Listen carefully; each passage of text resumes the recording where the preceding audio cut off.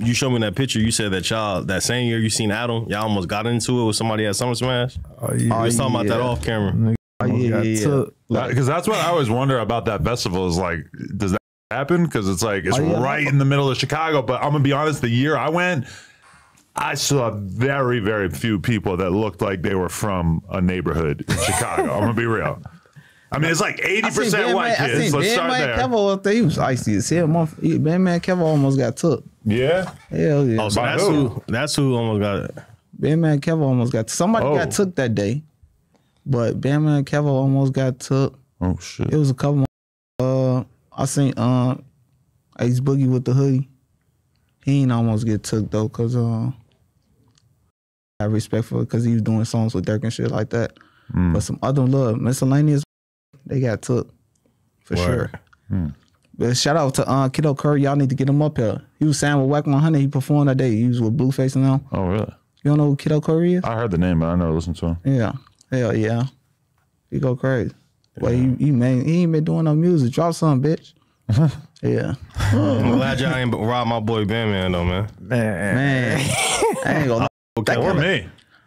You don't be wearing I just jewelry. said I was doing the one. I was the one doing the rob. Whoever it was. Right, whoever I'm just it was. glad, But, you know what I'm saying? I don't know. You think that shit was Moisey though? Ooh. I heard you wearing fake. You think it was Moissanite though? Honestly. I would have been mad. I'm not a jewelry expert. So Bandman Kevo. Oh, you trying to, all right. You got real abs. You got real jewelry. Check. You got real followers, as far as I know. Check. He be Everything into real. the bag. Yeah, what are you doing? I'm just saying he could have got took. Right. I don't know why it didn't happen. I don't know why. I don't know. God is good. All the time. Big folks is good. Big folks was probably watching over yeah, him. big folks with him too. Big folks won't win with him. But what that would have meant? Big folks one of them big GDs out there. What you mean? Here you go. He is though. He one of the older guys. Then he put a lot of people on and shit. Okay. But what do that mean though to somebody that need it or want it? Facts. Listen, I don't know. He told me a story about getting kidnapped by some Mexicans. So he drove into a building and they died and crazy shit. That's I should come up with a story like that. You don't believe it? I should have thought about that before I came. Like a raw ass story where I got kidnapped by some Mexicans and got robbed. So you think he's lying? A plug and shit. No, it's a good story. Okay. So I'm saying that's gonna get the people watching like, ooh, he got kidnapped, and you know somebody else gonna tell the story like, yeah, you know, Ben. I mean, what's his name? Big folks. Big folks got kidnapped. That's a good storyline. Because the internet, bro, you could fool them. You could fool the internet, bro. We got 1090 Jakes out now, so there's only so much fooling you could do. What that mean? Niggas is getting paperwork pulled and shit. There's only so much fooling you could do till it's gonna catch up. By then, you might be rich. I mean, yeah.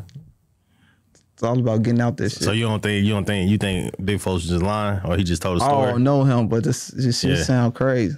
Definitely sounded crazy, but I've had that many times on this podcast where somebody tell me a crazy ass story, and then at some point in the future, somebody will be like, "You really believe that?" And I'll be like, "God damn it!"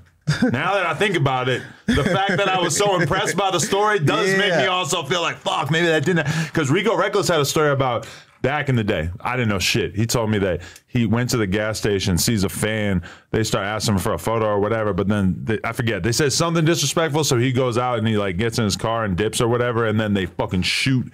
He was in an Uber and they shoot and they fucking hit him in the shoulder into the Uber from like a block away or some shit. And I'm thinking that's the craziest story ever. Then I forget who. Somebody was like, "You really believe that?" I'm like, "Ah, fuck."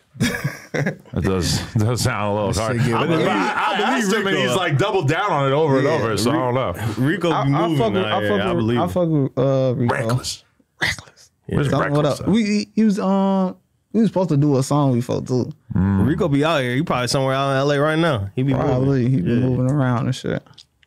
Shout out Reckless. So do you feel like is drill music dead, or is it just waiting for the next? Hell no, drill music ain't dead, bro. It's going. It's still going, especially Sosa. Then Sosa just dropped. Facts. Yeah. Sosa back. Dropped last night. I think him and Dirk finna. That's what they're saying. If Dirk and him do the collab album, or something. That's gonna go crazy. Man, that's gonna be stupid. And they do bro. the tour. Even just a song. I think they would be finna go. insane. I A song's not I think enough. Sosa finna go on tour. But a song would be It's a such start. a big deal It that it gotta would be be a fucking right nuts. song though. It Fo. gotta- That's probably why they ain't do it yet, because it gotta be the right song, for it gotta go crazy. Yeah. They gotta go It crazy. gotta yeah. go crazy because it can't be mediocre. They gonna be like, and then Did you listen to the Sosa album? What was your thoughts on it? I was supposed to. Came I'm out gonna last night. I'm gonna listen to it on the way back to one. I listened to it. You got some slaps on there. Yeah. How many? It's a start. It's a start. It's a start. It's a start. Sosa A lot just of people be- are saying it's amazing. I don't know though. I didn't hear it yet. They say Sosa just be chilling, man.